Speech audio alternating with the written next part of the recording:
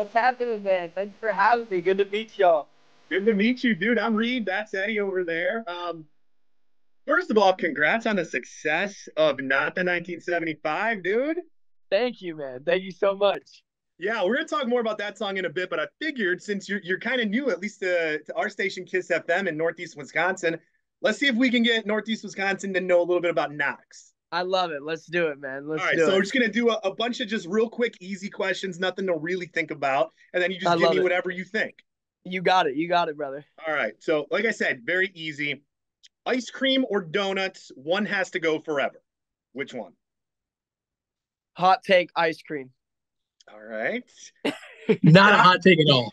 Okay, okay, okay. Dive Bar Club, Applebee's, or home? Where are we going for some drinks? Applebee's, baby. Dollaritas Thank all day. you. Yes, sir. Dude, they don't pay me to say it. Applebee's is so underrated, and their boneless wings are Oh, great. top notch. And like the bottomless or whatever you call them, endless, boneless, whatever it is. I mean, it doesn't get better than that, dude. Thank you. So, somebody gets me here. Okay. I get you. Next one. Knox, are you a night owl or a morning person? Oh, I would say night owl. I mean, to be honest, I like sleep. I feel like I'm neither. But I'll say night owl though. Okay. Is Matty Healy from the 1975 the coolest dude ever? Wait, hold on. What was that? You cut out. Is Matty Healy from the 1975 the coolest dude ever?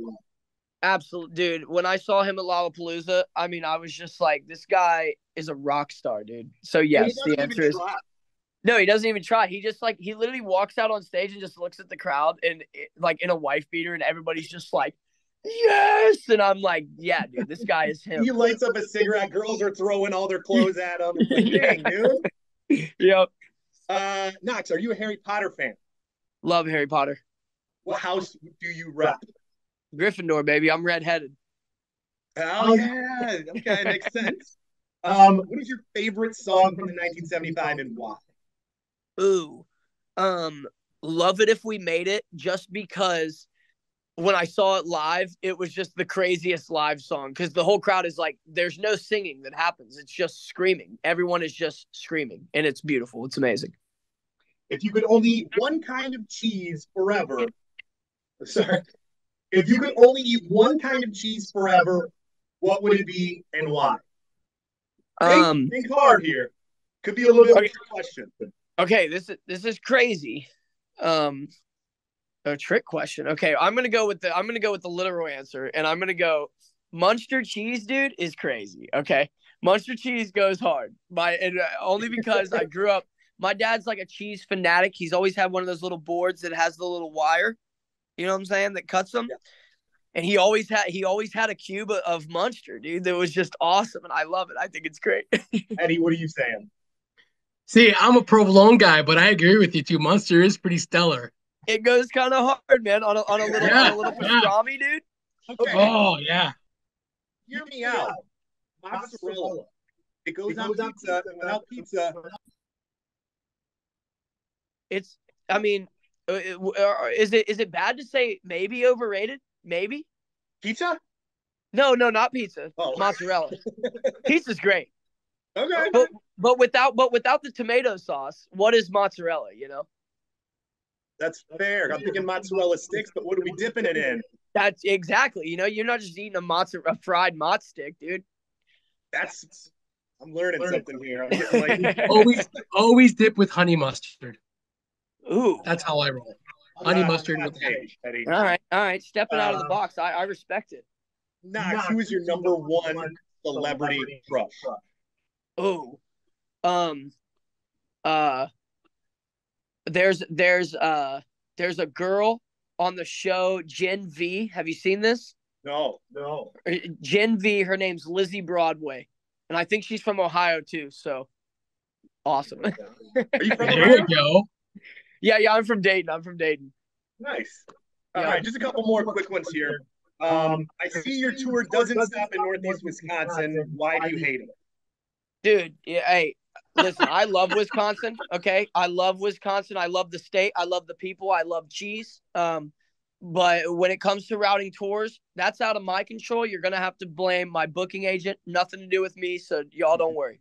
I'm gonna need a number after we get done with this because I got some. All right, I got y'all. Don't you sweat. Okay, last one. What are you listening to right now that maybe not a lot of people are on to yet? There's a kid named David Alexander. He lives in LA. He's from New York. I've worked with him once, but we're more so friends than we are co-workers.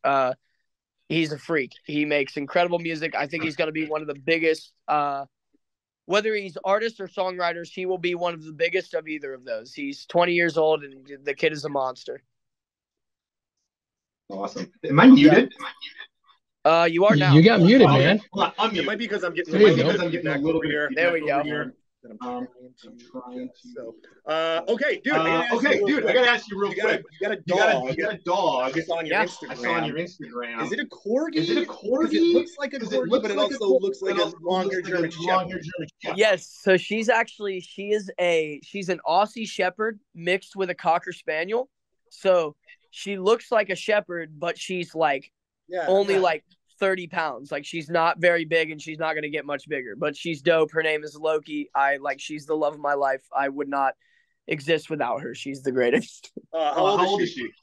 She is about to turn a year, actually, on Valentine's Day. So, in just like a month. Nice. Yep. So let's talk about music right now, real quick.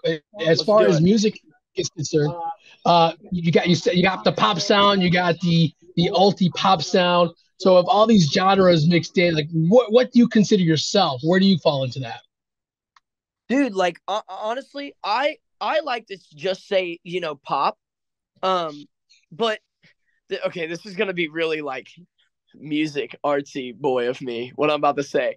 But I don't even like to say like I'm any kind of genre, because I just want to like do whatever, you know what I mean? Like, I want to be able to put out singer-songwriter type stuff. I want to be able to put out rock songs like Love Letter, and I want to put out pop songs like I'm So Good at Being Alone, and then I want to put out Not the 1975, which is like right down the middle of the pop and rock, like I really, like my whole goal is always to just not like, I want the songwriting to be the sound, you know what I mean?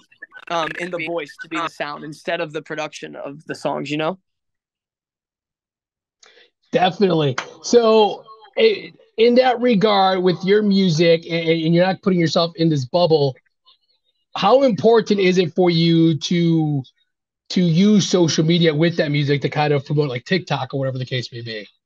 Dude, I mean, social media, like, I know so many people, including myself, that was also like kind of anti-social media and like posting your videos. But like, dude, at the end of the day, social media nowadays is like, if you're not posting something on TikTok or Instagram every day, then like, for me personally, it's like, man, you don't want people to listen to your music that bad. It's like, that's how you get the music out. Like, that's just how it is nowadays. You know what I mean? You have to be posting and making content, and it's crazy. I feel like I've had so many people that have come up to me and be like, dude, you've got TikTok and Instagram figured out, whatever, where it's more so like, the videos I make aren't complicated, dude. It's just like, they're just videos of me standing in front of the phone, and I'm like, hey, here's the song that I wrote.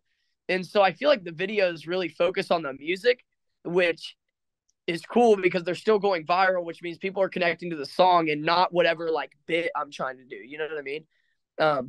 And so I think if you're posting, like, it should be about the music. Like, make the videos about the music. And if the song is good, it's going to do well. You know what I mean? Like, great music will always be great music. You know what I mean? You might want to wrap this up. Okay. All right. So Not the 1975. Okay. It's a bop. We've heard the story, the way it originated. Let's hear from you and get more details on that T right there. Dude, yeah. So I was on a riding trip to LA with one of my buddies, and we knew some friends in LA. We went out and I like literally, I was trying to be cool, I'm like trying to rizz up. I have a girlfriend now, by the way. I'm just gonna put that out there. She's great. But I was trying to rizz up this girl, whatever. And I was like, nah, I make music. And she was like, because when you tell somebody you make music and they're like, okay, like, I bet you do. I was like, no, I am signed. Like I have a record deal. I'm like with, whatever. And she literally told me, she was like, okay, but you're not Maddie Healy and you'll never be Maddie Healy. So I don't care. And I was like, damn, dude. I was like, that's kind of hilarious. And so the next morning I woke up and literally the first line, she said, I like your confidence, but you're not the 1975. That was just in my head on loop. And I told my buddy Spencer, who I write all my songs with, I was like, dude, this right here, just that line, that is a whole song. I was like, we can write an entire song based on that. And so, yeah, we did. It turned out to be the song that's kind of changing my life, which is pretty sick. So shout out that girl. I don't know her name, but shout out her. Well, and speaking of her, I know you're all booed up now and everything, but what if you weren't and she slid into your DMs go like, hey, remember me? What's your response? I mean, I would be like, honestly, I would probably thank her and just be like, I mean, yeah, but that would be it though. You know what I mean? I'd be like, hey, you didn't believe in me back then. You can't believe in me now. Like, you know what I mean? Yeah, she's out there telling everybody the song's about me. Exactly. But dude, that's the funny thing is like, I swear, like I didn't catch her name. Like, part of me, I don't even know if I would remember her if I saw her. You know what I mean? Yeah. That's awesome. So, okay, the album, I'm So Good at Being Alone, that's where the single's on. Give us some more info about the album, where we can find it, where people can track it down, listen to it, and because it's pretty darn awesome.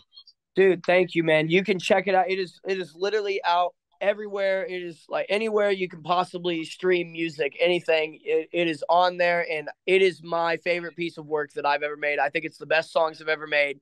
I think they're the coolest songs.